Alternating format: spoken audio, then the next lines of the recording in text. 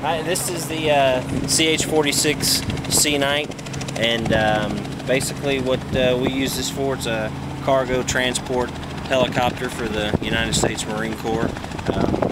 Our primary purpose is to transport Marines, primarily off a carrier and then inland to do whatever mission they're going to execute, and then we'll pick them up and bring them back to the boat.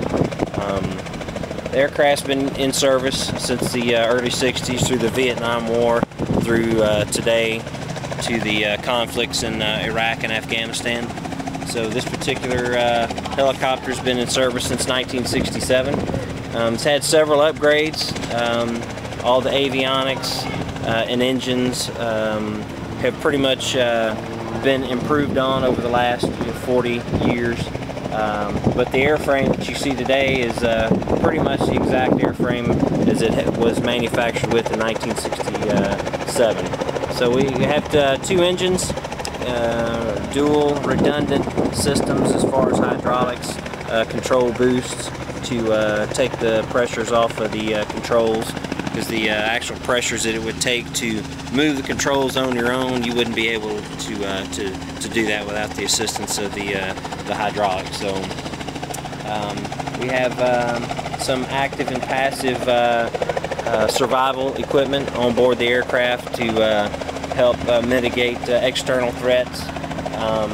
This is our chaff and flare pod right here, and we're able to execute what we need to from there to deploy those in surviving in the air. We've got some radar warning equipment on board the aircraft as well, and as you can see, it's pretty simple design. It was that way on purpose. Just taking a look there from the front. As you can see, we've got a forward and aft head with three rotor blades on it, and those are synchronized so that they'll always kind of be locked out at that position while in flight. Yes. The head's program forward and aft based on your airspeed to take the stress off the rotors. So as we increase in airspeed, the forward and aft head will actually move forward and back to get the best clearance on the rotors as we're coming around. So the stub wings that you can see here hold our fuel on either side of the aircraft. Right here is also act as our main landing gears, and you can see at the front of where his elbow is, those are our EEPS particle intakes.